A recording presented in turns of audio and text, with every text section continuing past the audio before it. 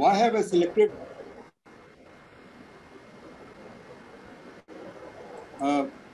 why did I could have talked on any subject of the railway, but I chose Jamalpur for a simple reason that in my entire working life, I've spent 10 years at Jamalpur.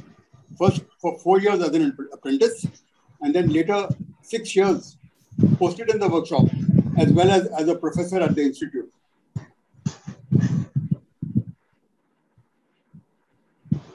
Of course, Jamalpur is important in its own way. As Mr. Venu Mathur mentioned, it is perhaps the oldest township, railway township in the country. It is also one of the largest workshops in the country. In fact, till Chittaranjan Locomotive Works was built, Jamalpur perhaps was the largest workshop in the country.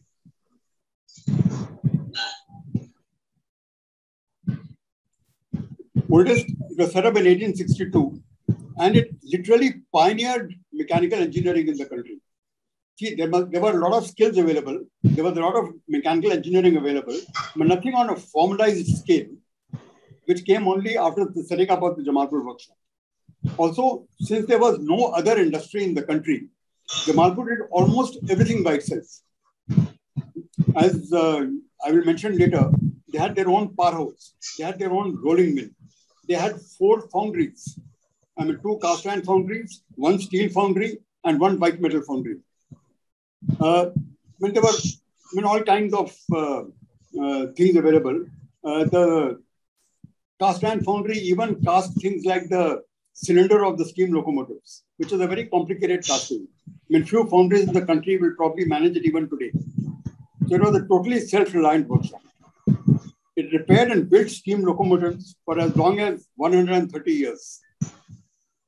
And of course, as Mr. Mathur mentioned, it has got a large training institute. There are equally large or larger training institutes in the country, but this was the only one that not just trained, but educated mechanical engineers who were called special class railway apprentices. If you enter Jamalpur railway colony, somewhere in the middle, you got a large golf course. And looking at the golf course, you'll see a big, huge tree in the middle of the golf course.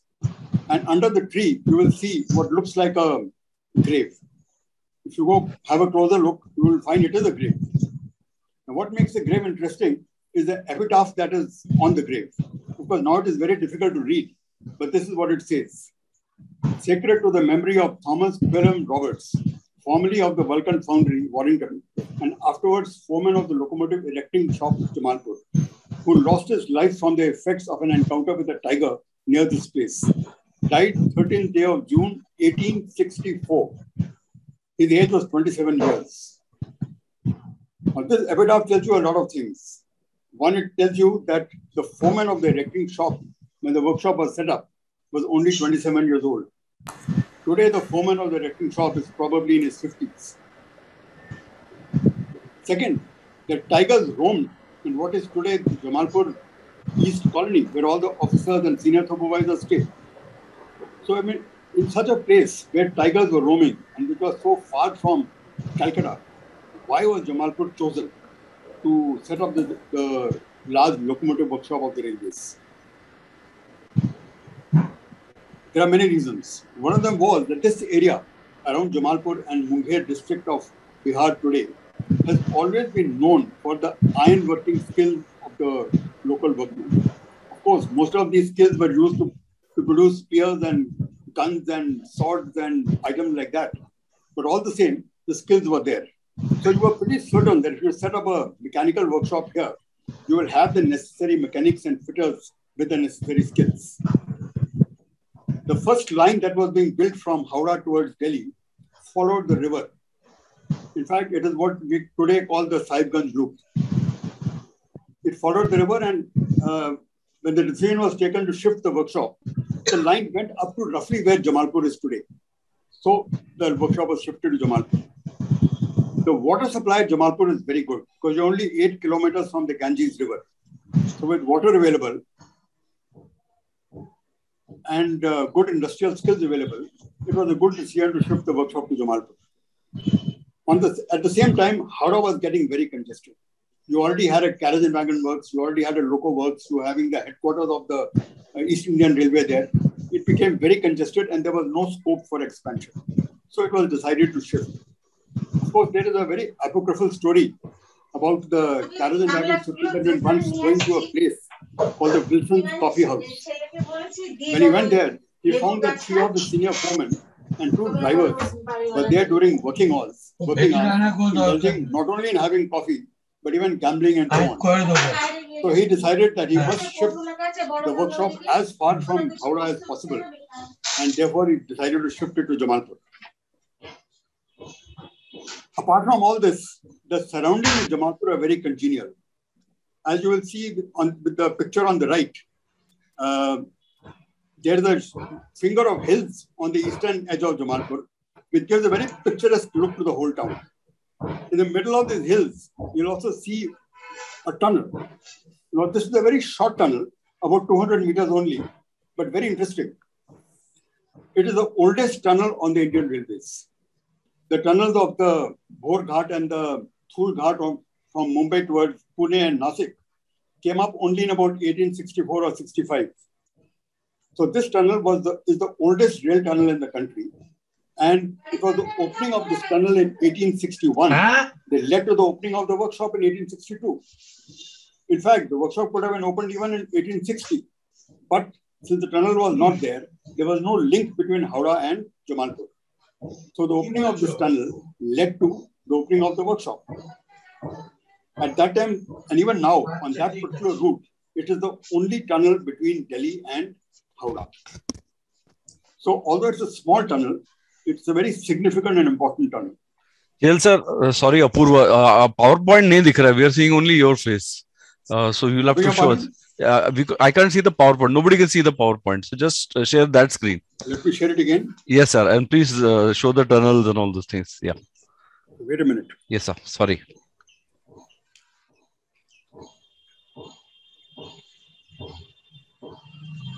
I'll have to get out of this. Oh, my.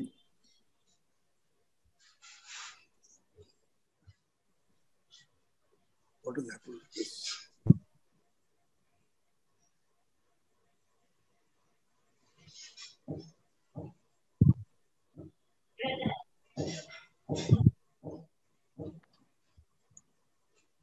Vinny, can you let me in? I seem to have got cut off from my laptop.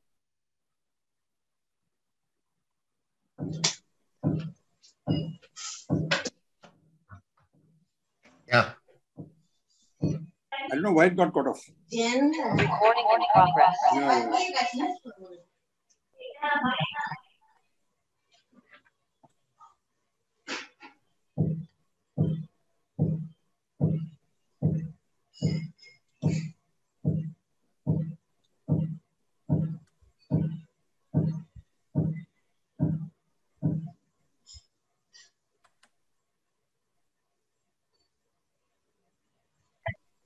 Is it being shared now? Yes, sir. Yes, sir. Perfect. I think it is. Full screen kar dijiye. That's it. We are done. Kar diya. Done, sir. Excellent. In fact, this is the earlier screen where I was showing the hills and the tunnel through it. This is the screen prior to that. I don't know if you saw this screen or not. No, sir, we didn't see any of the presentation. So if you want to start, you should have told me much before. Chat mein likh rahe the. Anyway, sir, go ahead. Okay. Yeah. Anyway, if it goes off again, let me know. I don't know why that got cut off. See, this is the tree with the with the grave under it in the middle of the golf course in Jamalpur. This screen, did you see? We didn't see any. So this is good.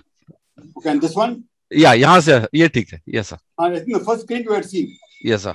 In fact, I must tell you about this this figure that you can see. This is actually a casting 1 meter by 1 meter and weighing almost half a ton. It was cast in Jamalpur workshops in 1870 and it was placed in front of the locomotive that pulled the train of the Viceroy Lord Mayo.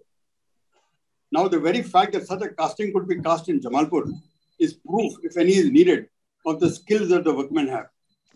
This casting is still available and it is hanging on a wall outside the chamber of the director at the Training Institute at Jamalpur. It is there even today and it can be seen. In fact, I took this photograph only about 3 or 4 years back. Okay, now this screen is okay? Yes, yes, sir. Now everything is okay. Please go ahead. Yeah. Okay, and this is the epitaph.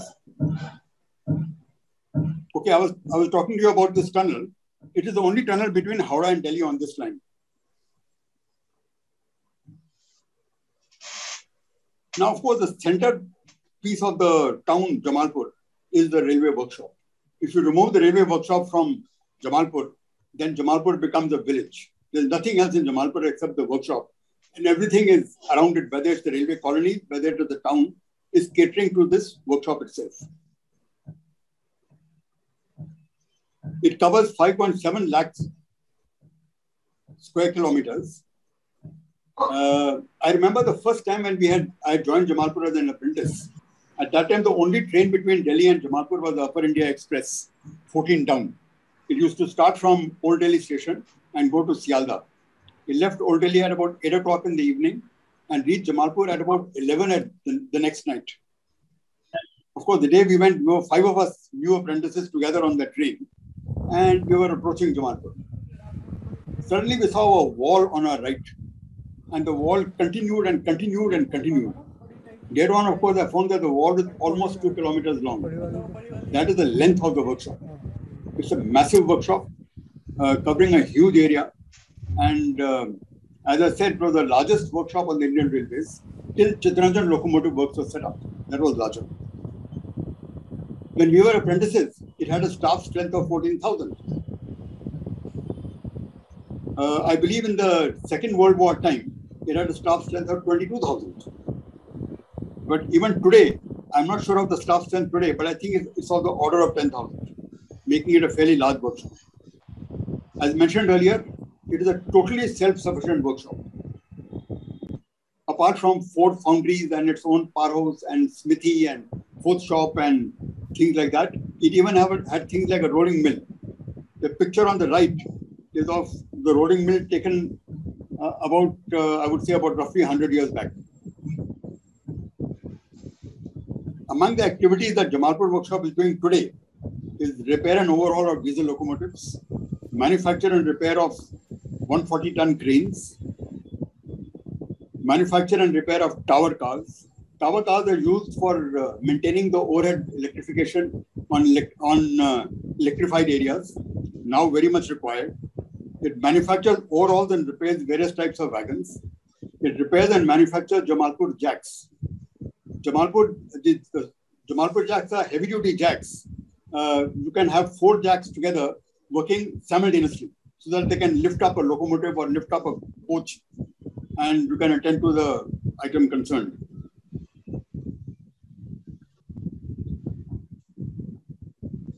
This is a view of the machine shop at Jamalpur, picture taken around 1900. It's a massive shop. You can see how big it is. I remember the first time that I entered the shop, I even thought I could see the curvature of the earth that big. The same applies to almost all the shops in Jamalpur. I'm not talking about the locomotive shop. Those, of course, are massive. But the machine shop, the wheel shop, the forge shop, the smithy shop. The forge shop used to forge the connecting rods and the coupling rods of the steam locomotives. Not easy forgings. In other words, this workshop was entirely self-sufficient and managed to do everything on its own. It did not rely on industry at all. It even had its own bolt and nut shop. Something you won't think of doing today because bolts and nuts can be easily bought in the market. But this shop made its own bolts, made its own nuts, made its own rivets. So all these items were made in this shop.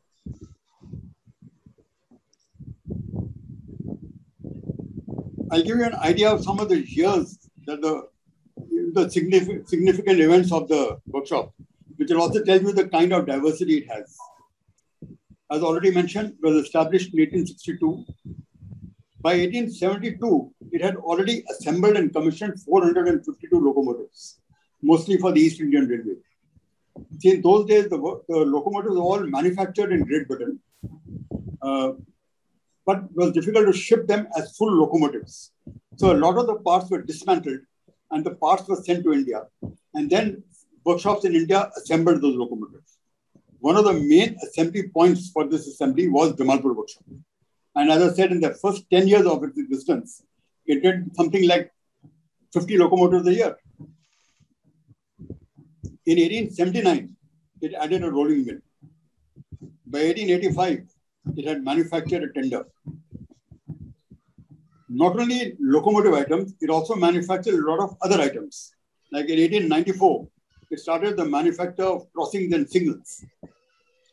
I remember when we were in Jamalpur, it was manufacturing brick blocks. We were also manufacturing these cast iron sleepers that were used as sleepers. Of course, now we don't use them anymore, but they were being manufactured then. In 1898, a steel foundry was added. As mentioned earlier, today Jamalpur has 4 foundries, 2 for cast iron, 1 for white metal, and 1 steel foundry. In 1899, steam loco manufacture started, and the first loco was turned out. The picture on right, I think, is of the first locomotive, but I'm not sure. The first locomotive was a CA class 060 locomotive. This locomotive is 060, so I think it is the first one of the first locomotives that was built. But I can't vouch for it. I'm not very sure if this picture is actually of the first locomotive. I got this from the book that Jamalpur produced when they completed 150 years. Jamalpur started manufacture of locomotives in 1899 and continued till 1923. They manufactured roughly 250 locomotives. In fact, they started manufacture of locos in the 1880s, but it became 1899 before they were actually able to turn out their first locomotive. In 1901, Jamalpur added I think this statement is wrong, because the statement in 1901 was not electric powerhouse, it was a steam coal-based powerhouse. It was only in the 1960s that it was converted to electric diesel. In 1913, it added a water filtering work on top of a hill. As I mentioned to you earlier, the water for Jamalpur comes from the river Ganges. Now that is about 9 to 10 kilometers away. The water is pumped from the Ganges to the top of the hill, where you have a water filtration plant. And then from top of the hill, by gravity, it is sent to the workshop and to the colony below. It's a very interesting system, a very good system, and it has been working for more than 100 years. Thank you. Who was the thank you? Carry on. Okay, anyway,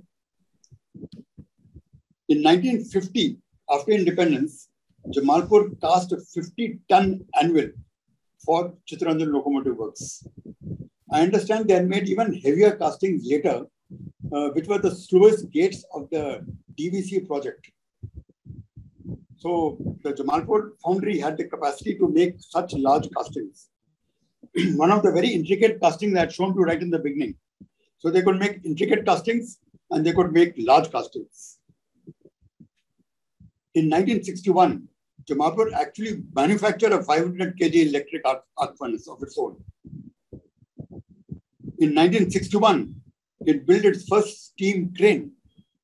These were 10-ton cranes. Later on, they built 20-ton cranes. And even later, they built diesel cranes of 20-ton capacity. The picture on the right is of the offices of the workshop as they are today.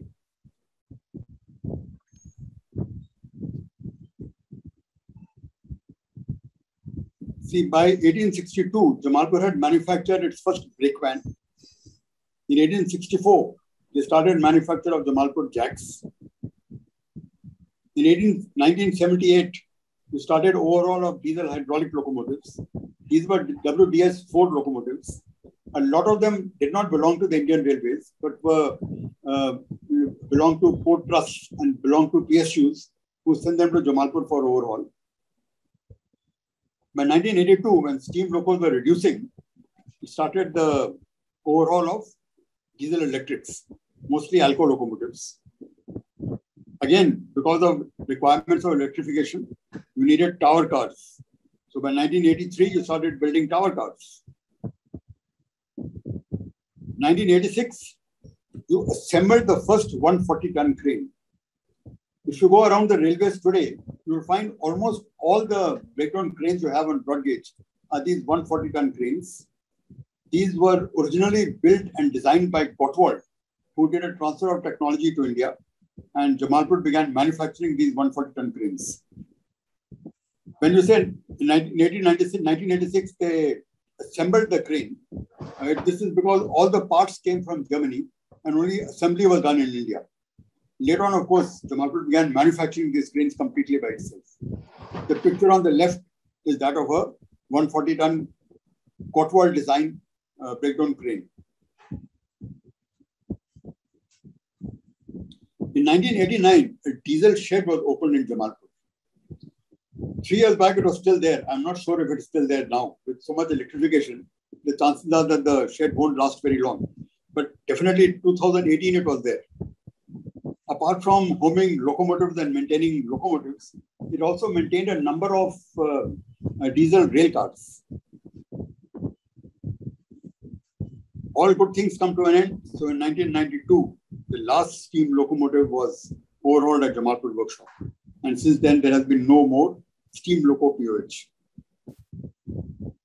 Now, since steam loco work stopped, you had to fill up the workshop with something else, or the workshop itself may have closed down.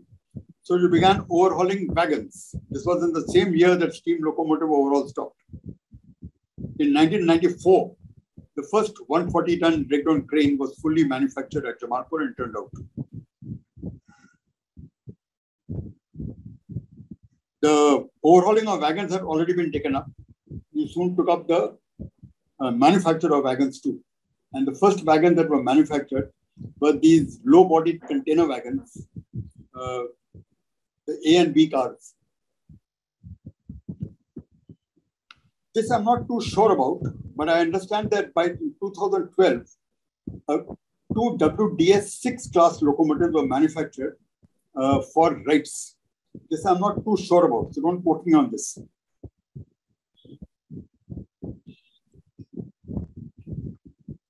Now, that was all about the workshop. But as Mr. Mathur mentioned, one of the things that makes Jamalpur special when compared to other workshops is the large training facilities that were attached to it. Well, let's give you an idea of some of these training facilities and when they started. The workshop was set up in 1862, and in 1888, the training of trade apprentices was started. Now, trade apprentices were apprentices whom you trained for 3 years in artisan trades, that is, as mechanics, fitters, or painters, or carpenters, and jobs like that. So this school was set up. It was called the Technical School then, and later on, as the school developed, it became the Indian Railways School of Mechanical and Electrical Engineering, and is today called the Indian Railways Institute of Mechanical and Electrical Engineering. You may be intrigued by the word electrical in the name. That is because till about 1940, the training of all electrical engineers also was being done at Jamalpur. In fact, some of the earliest electrical engineers on the Indian Railways who were trained and educated in India were from Jamalpur. If I recall right, the chief electrical engineer in Calcutta, when the first electric train ran in Calcutta, was Mr. R.S. Kochak, who was from the 1936 batch of special class railway apprentices. Of course, around 1940 or so, the training of electrical engineers was stopped at Jamalpur. And after that, Jamalpur only produced mechanical engineers. In 1905, you started the apprentice mechanic scheme for Anglo-Indians. Of course, for obvious reasons, you first started it for Anglo-Indians only. Apprentice mechanics were taken after high school, had an apprenticeship for 5 years, and at the end of 5 years were absorbed as supervisors in the workshop. This apprentice mechanic scheme was abolished sometime around 1970 or so. I don't remember the exact year. In 1911, you started apprentice mechanics from non-Anglo-Indians also. And of course, in 1927, the special class railway apprentice scheme was launched. See, apart from special class railway apprentices who became mechanical engineers in the railways, after independence, we began recruiting mechanical engineers from the market also. And all of them, that is the apprentices from Jamalpur and the direct recruits, became officers in the Indian Railway Service of Mechanical Engineers. From 1970 onwards, the direct recruits did not come to Jamalpur, but they went to Kharagpur, where you had an officer on special duty who looked after their training interests. But after they were absorbed in the railways, all further training, like refresher courses and training in diesels and things like that, that was done in Jamalpur. So training of all IRSME officers was centralized at Jamalpur, but probationary officers kept going to Kharagpur. It was only in 1988 that even probationary officers came for their probationary training to Jamalpur, but the Kharagpur establishment remained. And in 1997, the Kharagpur establishment was abolished, and all mechanical officers, whether direct recruits or special class railway apprentices, for their probationary training, reported to Jamalpur, and their training was controlled by the director at Jamalpur. In fact, this is nothing special about mechanical officers. For all officers do their probationary training in centralized training institutes all over the country. For example, civil engineers do their training at the institute in Pune. Electrical engineers do their training at the institute in Nasik. The signal and telecom engineers do their training at the institute at Secunderabad. And the non-technical services go for the training to the National Academy of Indian Railways at Vadodara. A training institute has also been opened at Lucknow for traffic officers. So while all probationary officers go to their respective training for training, the training of special class apprentices is what made Jamalpur special. Now, what was the special class apprentices training?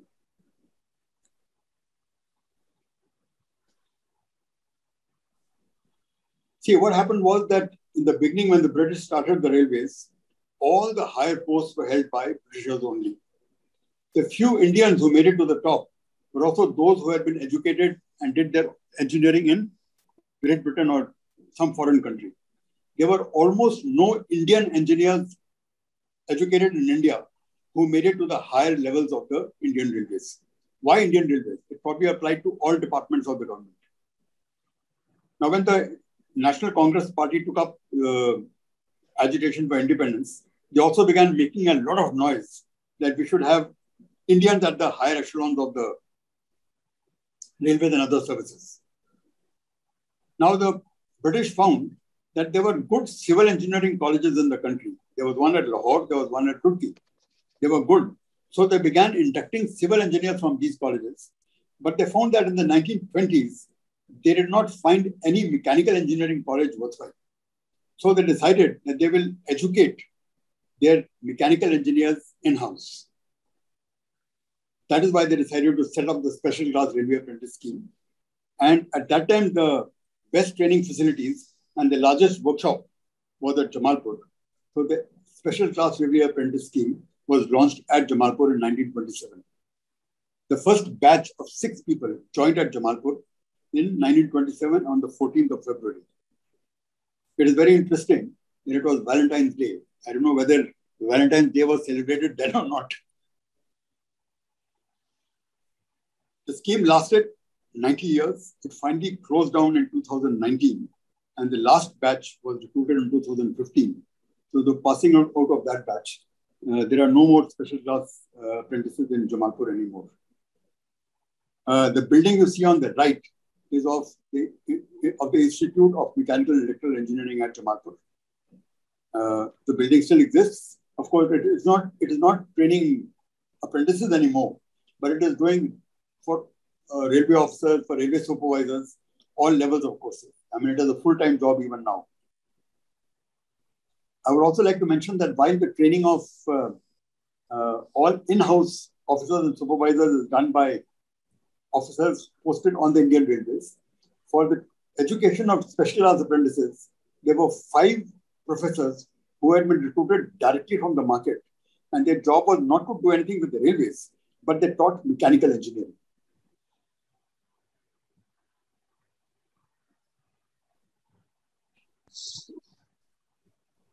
See, earlier when we had joined as apprentices, the minimum qualification for joining Jamalpur was intermediate. Later on, when class 2 was introduced, the minimum qualification became class 12. Post-independence, the entrance exam is conducted by the UPSC. As Mr. Mathur mentioned, it was a very tough exam and very difficult to make it. The average number of people who joined Jamalpur each year over the 90 years that it existed is less than 15. The total number of apprentices who passed out of Jamalpur is about 1,400, which is an extremely small number. After you got recruited, you spent 4 years in Jamalpur. It was like 4 years in an engineering college, with the difference that there were no summer holidays, there were no winter holidays, and the practical training that you normally do in a college, that was done in the Jamalpur workshop. Since Jamalpur workshop encompassed almost all aspects of mechanical engineering, you got exposed to these aspects while you were a student. I've always felt that you may go to the best engineering college in the world, but that feel of what it is like walking in a workshop with a 100-ton locomotive going over your head, that feel you will never get, which as apprentices you got in the Jamalpur workshop. When the scheme was initially introduced, you did 4 years in Jamalpur, and that was followed by 2 years in Great Britain. This was stopped during the Second World War. And of course, soon after that, we got independence and nobody went to UK after that. So those 2 years you spent as professionals on the Indian Railways. These 2 years have now been reduced to 18 months. Today, it is as long as the scheme was there, it was 4 years as an apprentice in Jamalpur and 1.5 years as a professional on the railways. The training in Jamalpur was what you would call sandwich training. You spent some time in the training institute on theoretical training and some time in the workshop on practical training. You had internal exams both in theory and in practicals. And to make sure that you did not lag behind, you also did external examinations. In our time, it used to be the examination of the Institute of Mechanical Engineers, London, Part A, B, and C. Later on, it became the Engineering Council, London. And even later, you could even do the exam of AMI in India itself. In the 90s, Jamalpur attached itself to BIT Ranchi, and BIT gave them a formal degree in mechanical engineering. So it is not that you only did internal examinations, but you also did external examinations so that you made sure that your qualifications matched normal engineering. The building you see back is the hostel of the special class railway apprentices. It is certainly the most impressive building in Jamalpur. And I hope the railway authorities are able to get formal heritage status for it. Because it would be a very sad day if this building is destroyed or disfigured in any way. It's a beautiful building. I mean, generations of apprentices have lived in it and will vouch for the fact that this is one of the most, let's say, architecturally balanced buildings you can think of. It is certainly the most impressive building that you get in Jamalpur town.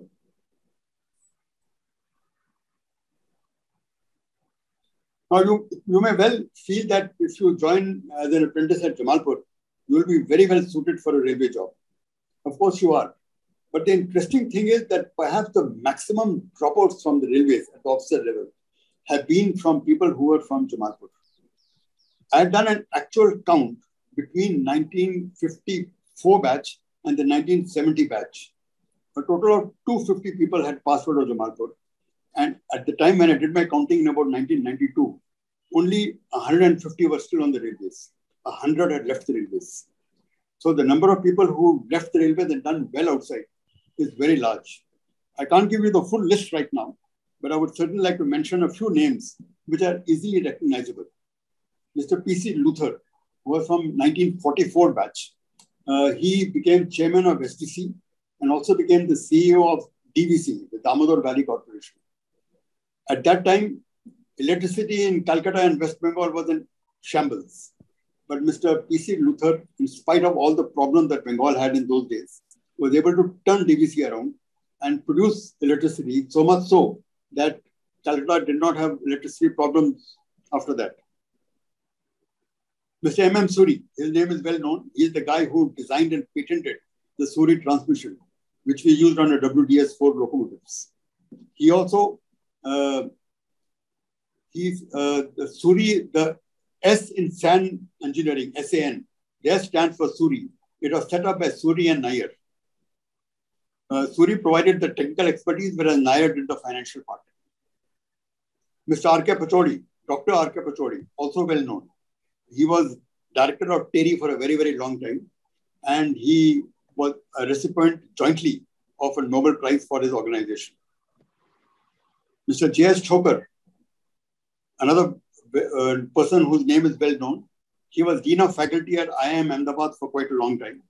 And after retirement has set up the Association for Democratic Reform. You'll see him on TV and his articles in newspapers very often. Another well-known name is Ashwini Lohani. Although he continued in the railways, he did an excellent job for heritage revival, did a very good job for tourism, and he was the CEO of Air India for quite some time.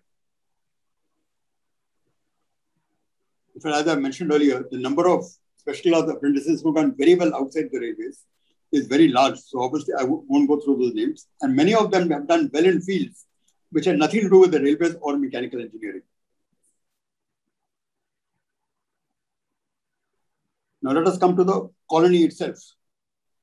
As Mr. Mathur mentioned, this is perhaps the first railway township in the country, and its design was followed by many other townships that were set up later. As I also mentioned, if you take away the railways from Jamalpur, Jamalpur may not even be a village. Perhaps the first railway town. The main colony was on the eastern side of the town, and it was called the European colony. At that time, we only had European and perhaps a few Anglo-Indians in it. Today, it is egalitarian and it's called the Jamalpur East Colony. Hello. Like all railway colonies, most of the buildings are brick red. And like all railway colonies, it has a large number of churches.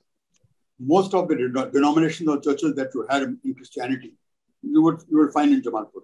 This one, I think, is the Anglican church. You will find that I took this photograph about 5 years back. You will find that the church is well maintained even now, although the number of Anglo-Indians or Christians in Jamalpur is very small now. All railway colonies today have got an institute. It is often called the Central Institute, and it is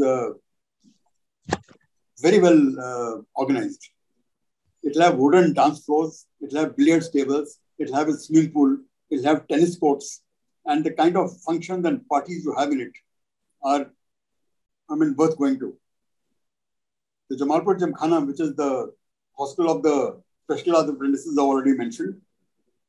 From 1988, when the training of probationary officers started in Jamalpur, they had to be housed somewhere.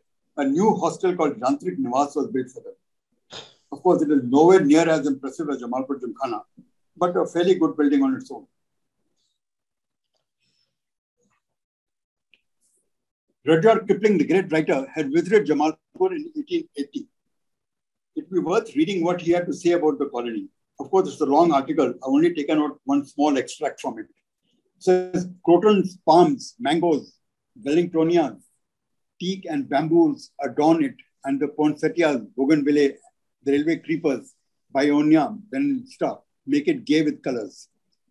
It is laid out with military precision. To each house, its just share of gardens, its brick red path, its growth of trees, and its neat little wicket gate.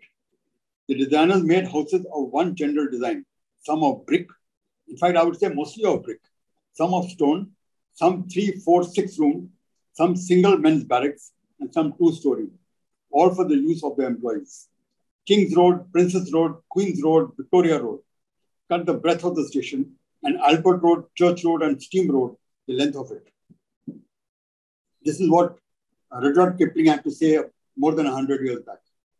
In fact, the Jamalpur workshop is also mentioned in Jules Verne's book, Around the World in 80 Days, when the hero travels by train from Bombay to Calcutta and crosses Jamalpur. and he mentioned that early morning he saw the chimneys of the workshop at Jamalpur. Of course, the names of most of these roads have changed now. If you enter the railway colony from the station side, the first, and you go down the, what you might call the main road of Jamalpur, the first road on the right goes to the workshop, and it's called the Workshop Road. The next road goes past the officers' club, so it's called the Club Road. The next road goes past the railway stadium, so it's called the Stadium Road. The next road goes along the golf course, and it's called the Golf Road. After that, there are no more roads to the right, but the first road to the left goes to Gymkhana, so it's called Gymkhana Road. So, interestingly, Queen's Road is still there, and the hostel where the apprentice mechanic stayed is called Queen's Road Hostel. That is still there.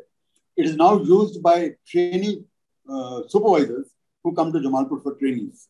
The apprentice mechanic scheme, of course, stopped long back.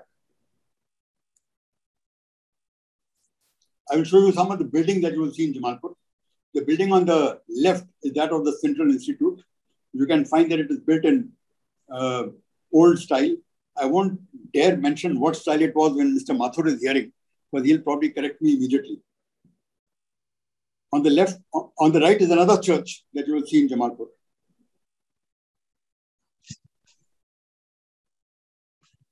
Here, the left picture is another view of the Special Class Railway Apprentice Hostel, the Jamalpur Gymkhana. As you can see, it's a very impressive and well-balanced building. On the right, you will see one of the houses in which the senior officers of the workshop and of the training institute stayed. This is the house in which I stayed. So it's a, you can see the number of trees in it, the garden in it, the maintenance, it's all very well done. I only hope Jamalpur remains that way.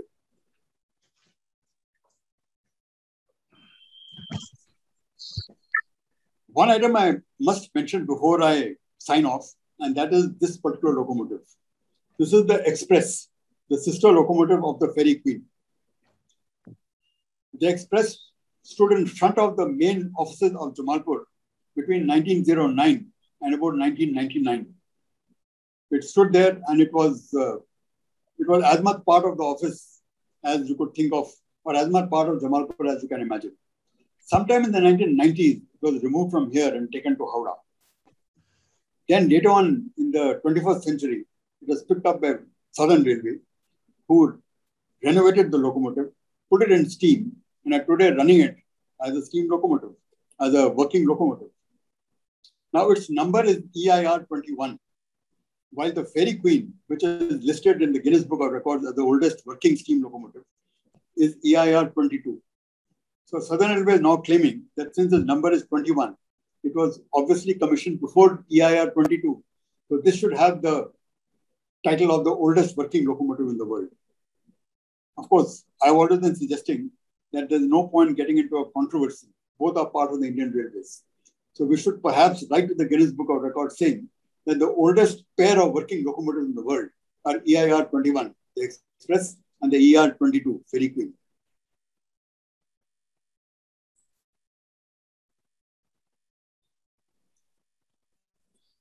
That is all I have to say. But of course, I'm open to anyone who would like to ask me anything. I would also like to mention the locomotive which is on the right. This is the ZDM2 locomotive, which now stands in front of the offices of the workshop, where the Express used to stand in the old days. It is when I was putting this locomotive up that I thought that I must mention the Express also. So thank you very much.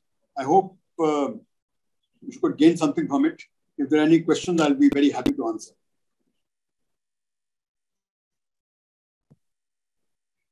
Hello. Hello. Yeah. So this is Sujit Gupta here. I had a question for you. Thanks for your lovely presentation. Knew that the oldest tunnel is near Jamalpur. My question is, we all have seen this 1897 photographs taken during Lord Elgin's visit to Jamalpur. About 15, 16 photographs, beautiful about the workshop and all. So I want to know. You have got the photographs? Yeah, 1897 photographs taken during Lord Elgin's visit to Jamalpur. I think you have seen them. So I want to know, does those structures still exist, like the foundry and the workshops and those. Because Jamalpur why Workshop I is asked, still, because it can be a nice thing to do now and then kind of a presentation if somebody does it. yes, I can work on that. And maybe Yeah. sometime later we can have that presentation too. Yeah. But Okay. basically the structure of Jamalpur Workshop is by and large what it was about 100 years back. The only difference being the kind of things they are manufacturing and the kind of things they are doing has changed. See, nothing can be as labor intensive as a steam locomotive. So obviously the workshop strength has gone down. In the same area, they don't require so much staff. And of course, they don't require the kind of large forgings and the large casting that were required for a steam locomotive. So the kind of work these shops are doing has changed. But the workshop, different individual shops are still there. So you can make out. But JL, may I just add? In 1934, there was a famous Bihar earthquake. So during that earthquake, majority of the double-storied buildings were destroyed or damaged. For example, the Training Institute itself was a double-storied building. Now you see it as a single-storied building. Many of the bungalows were double-storied, and there were some very fine bungalows. Many of them were destroyed. Some of them have been rebuilt, but perhaps not all. In fact, I will add a little to that. In the 1934 earthquake, most of the bungalows of the officers were destroyed. In fact, the bungalow that I was staying in, I was very intrigued to find that the front garden was very small and the back garden was huge and massive. Then what I learned was that in the old days, the bungalow used to be in the middle of this patch of land with an equal garden in front and at the back. Now, when the building got destroyed in the 1934 earthquake, they were in a hurry to build a new bungalow. So without removing the rubble of the old one, they built a new bungalow in front of it and then cleared the old bungalow. So the front garden became very small and the rear garden is massive. In fact, you can grow enough wheat to feed perhaps the whole town of Jamalpur in it. Very interesting, sir. Very interesting. Okay. See, the only problem I find with Jamalpur was that while the workshop and the colony did very well and continued to do well, the town of Jamalpur did not develop at all. And in fact, I think Mr. Vidhi is there on. Are you there, Ranjit? Yes, I am here. I remember he had, when I was a professor in Jamalpur, he had come for a training refresher course to Jamalpur. And one day while chatting with all the officers who were there, I generally asked, what do you think how is the country doing? So Ranjit's answer I still remember. He said, while I was on Western Railway, I thought the country was doing very well. But coming here, I'm not sure. So that is Jamalpur's problem. Jamalpur town, see, I was there in the 60s and I was there in the 90s. It has not developed at all. It has only become more congested and worse. But I don't know what it is like today. But that was the problem with it. The town was not developing. So ultimately, when the town doesn't develop, even the workshop certainly won't develop very well. Yeah. I'll give a small incident. Yeah. Carry on. Sir, another slightly off topic, should I say, since I am also interested in birds. So what kind of birds do you see there? I mean, since it's near to the Ganga, I mean, maybe many water birds. I started my bird watching in Jamalpur. My guru was a gentleman called Devashish Ray. Okay. He started me on bird watching. In fact, I was not very interested in birds. I liked hiking and walking. And I used to go hiking and walking in the hills, even on long walks. I mean, go off on Saturday afternoon and come back on Sunday evening. I take a small tent with you and camp inside the hills. So Devashish was also fond and he used to come with me. He used to keep mentioning, see that bird, see that bird, see that bird. And after 4 or 5 hikes like this, I found I'd become quite good myself. Okay. And then that developed so much that I have now been a serious bird watcher for the last 50 years. Oh, wow. Maybe 60 years now. Oh, great, sir. But I started in Jamalpur. There's a small waterworks in Jamalpur. You see excellent birds there. I have seen an osprey diving into that lake and catching a fish like maybe 20 feet from me. Oh. Yeah. The hills of Jamalpur also had excellent, not just bird life, but even wildlife. Yeah. One of our colleagues had even in the 60s shot a Nilgai in the Jamalpur Hills, very close to the town. Okay. I don't know if Anand, you remember this? Yeah. That was MP Roy. MP Roy had shot a Nilgai and brought it back. And of course, all the cooks in our hostel refused to cook the Nilgai, thinking it's a guy, but it's not. It's actually an antelope. Finally, we had one Muslim cook called Hanif. Outside the kitchen, he cooked that. And then we were able to have venison for the next few days. Very interesting. Very interesting. Jelsa, what about the brass parts? How did you cast the brass? Was it done in the white foundry? Yeah, in the white metal foundry. Okay. No, it was called the brass and white metal foundry. Brass and white. Okay. Yes, it was a brass and white metal foundry. Right. In fact, that foundry was very interesting. When I joined Jamalpur in January 66, it was just after the war with Pakistan in 65. Those days, one part of the brass and white metal foundry had been closed to everybody because it was manufacturing grenade shells. Yeah, I wanted to mention that because when we went to Jamalpur, one of the pride possessions was beautifully made hand grenade shells in the 1962 war. They were such fine castings and everyone used to use it as a pen stand.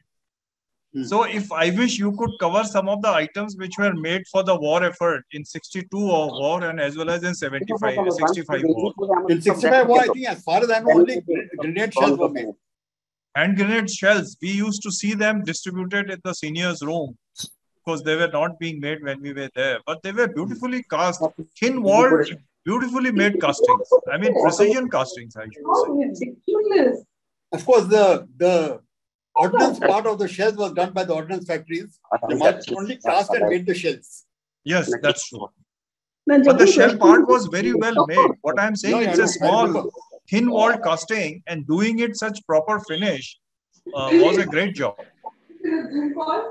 And now, of course, all the foundries are closed. Those who want to know, all the foundries, steel foundry, cast iron foundry, metal foundry, all the foundries in Jamalpur are no longer functioning. When were they closed? They were closed in steel foundry was closed when I was CME in 2006. 2005, it was closed during Devashish Ray. And when I went in 2006, there was no foundry. I was only relocating the staff for converting, making these flat container wagons, converting those, skilling and, reskilling them as welders and things like that. So, so 2004-5, they must have been closed. So if the foundries were working the X class, which was made in Golden Rock few days back, that could have been made in Jamalpur completely. Because Jamalpur foundries are no longer functioning. It is only must be in. They must have cast it in somewhere in southern region. Yes, right. So thank you. See, of course, today if you were to set up a workshop like Jamalpur, you will have none of these support shops because you can get everything from the market. But when it was set up over 100 years back, there was no other thing, no other industry. So you had to do everything yourself. Nut bolts. You was talking about fasteners. We have seen those rolling mills making fasteners and every type of rivets and fasteners. And like you had, as I said, you had a bolt and nut shop. You had a rolling mill. They were all functioning fully when we joined. Fully. The bolt and nut shop, there's a big dispute with the excise department. I don't know whether Jamalpur had it, Matuga had it. They would every day come and say that they would put a demand notice because they said you are manufacturing bolts and nuts which are commercially used. So. Another problem with Jamalpur I will mention. Sir, I have a suggestion. Carry on. Basically, the X-class locomotives that GOC is making, can somebody, maybe Mr. Singh, can sort of give a next presentation? That's a very interesting topic. I'm talking about Ajay Singh. Ajay Singh. Maybe he was in GOC, so maybe somebody can cover it as a next topic. Yeah, I think we have noted your query. I think Golden Workshop. Yeah, we'll do that. very important workshop. It came up in the around 1930. We could try and find a speaker who could talk about golden rock also. So the X class, they have manufactured about 4 or 5 JL, now. JL sir. 5.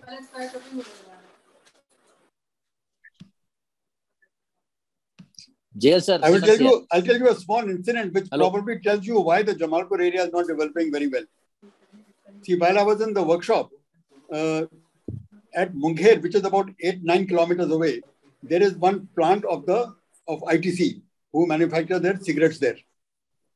The manager of the plant came and met us and said that while all their cigarette manufacturing staff is recruited centrally by the organization, their ancillary staff will recruit from local people. They go to the local employment exchange and pick up people from there. Normally, all the people they get are rogues and thugs who know nothing about the work. So they would like to recruit trade apprentices whom Jamalpur workshop is training. We said that is very good because earlier Jamalpur used to absorb all the apprentices they trained. But today, because the workshop was reducing in strength, they could not do so. We said, that's fine, please come and do it. So they did. It was a 3-year apprenticeship. They came and interviewed the final year guys, and and they appointed 3 of them to the workshop on successful completion of their apprenticeship. Now, after the apprentices completed their apprenticeship, they didn't join. So after a few months, I had called them over and I asked them, why aren't you joining at ITC? They said, nahin, ITC join nahi karna, humko to Jamalpur rail karkhane ko join karna. So I said, why? Why do you want to not go there? Is the salary less? They said, no, the salary in fact is more than the railways. And then, do you have a problem? Do you have to go to Munger from Jamalpur? The guy said, no, he lives in Munger. He has to come to the Jamalpur workshop. I said, I knew the answer, but he never gave me the right answer. So I kept insisting. And finally, one guy says, Saab, wahan kaam karna padega. That is the problem.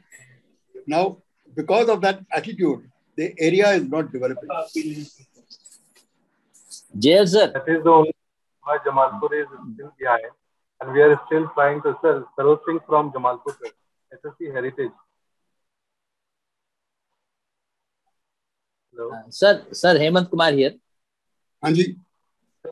Sir, some linkage with the Munger gun factory with the Jamalpur. Yeah, it is still existing, but in very deep way. We can't go there and we can't do anything about it. But the thing I was listening to sir, and he was saying about the culture and the society here, why it is not developing. The reason behind it is the mindset. The mindset still here is the thing is that I'll get my salary and I don't have to do anything. So I'll join Jamalpur. So and the same problem is occurring between developing the heritage here. So we want to save all the colonies here, all the townships, which was built by Britishers, and still their craftsmanship, their mapping of all the colonies are beautiful. If we can save those, railway is spending money on repair and maintenance every year. But if it is done within guidance of something, like you have nothing like much you have to do for maintaining those buildings and those beauties. But you have to make a path to go on. They are maintaining. They are demolishing everything. Like those buildings, those shops. They're just building now. New umbrella work is going on. So all the sheds are being like tied up, and all those things are getting apart. So we are just saving what we can do. So and these things take so much time.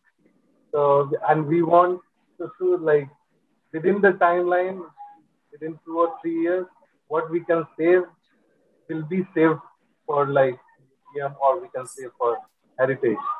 but all the things they are just like changing and like they keep changing and changing. They polish the old ones and they put like new ones instead. Right, thanks. They're Any more questions, please, or comments?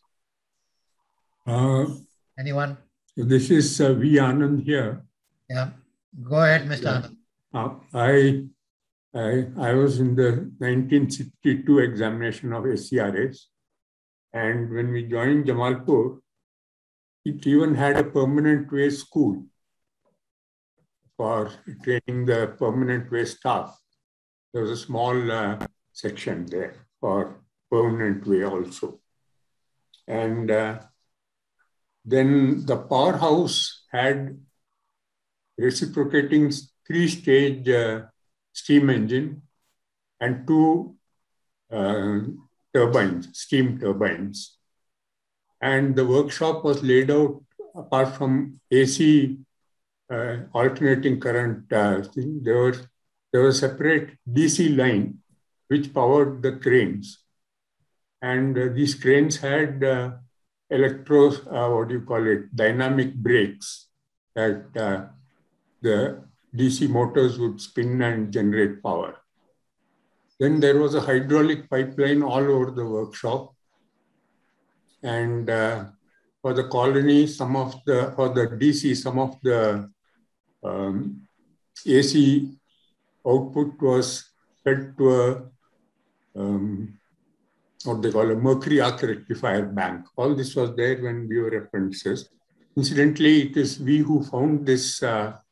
It was lying in the scrapyard, and we had a very loyal Anglo-Indian called Taylor.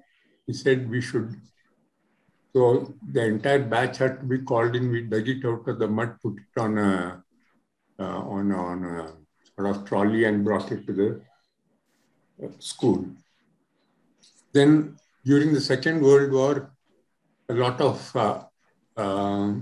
sites, items like bomb sites for the aircraft.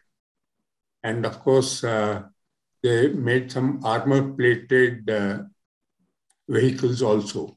And when we joined, there was a lot of this armor plate steel lying around. So all the steel punches used to be made from this AP steel, it was called. And one of the heritage items is the graveyard, but that I believe has been closed down. And there were a lot of poignant memories there, so-and-so passed away at the age of 2, contracted cholera and stuff like that. Then the rolling mill, the original steam engine was imported, and it was copied absolutely to the last detail and made in Jamalpur. So both the steam rolling mills were working when we were apprentices. And of course, the story about manufacture is that the locomotives came imported, in what we call completely knocked down condition. And they had sent some spares also. But this is an apocryphal story, I don't know if it's correct. They found that out of the spare parts, they could build a complete locomotive. And then it's also said that the British steam locomotive manufacturing units, they were alarmed that now Jamalpur and Ajmer workshop are going to build all the locomotives. So there again, there's a story that the issue was raised in Parliament and the British Parliament, and then they formed this BISA, the British Engineering Standards Association, to standardize the locomotive. And yes, we were there when the hand grenade shop was in existence. From the steel foundry, from the cast iron foundry, grenades were machined in a very hush-hush. We were not allowed to go inside it, but we managed to take a sneak peek. And the grizzled veteran one, Mr. Roberts, came to us. He was the foreman. He says, "What are you doing here?" We said, "Just looking around." He says, "Sir, she had finished looking around, "Sir, will you please F off?" The right amount of deference to our future officership. But at the same time, he was very concerned that we can't allow visitors. And that's about the powerhouse had powerhouse installed capacity was 10 megawatts, enough to supply the workshop in the colony. There's only one point I want to say, and that is that Jamalpur should become the center of a mechanical engineering museum, where all the oldest machines, including those special capstan turrets, and really some of those machines should be preserved. Because I don't think anywhere in the world you will get those types of machines. In fact, Wagner of Switzerland, when he saw the original shaping machine manufactured by them was still being used in ICF, he wanted to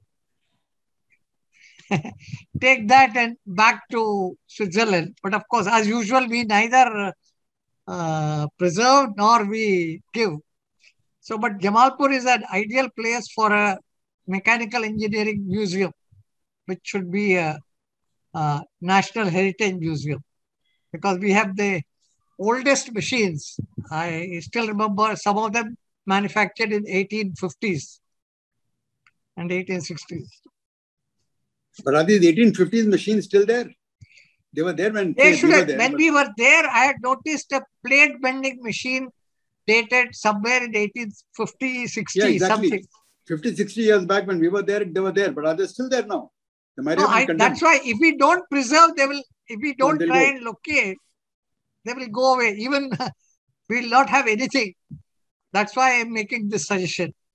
Okay. Okay, any other comment or question? Otherwise, we wind up then.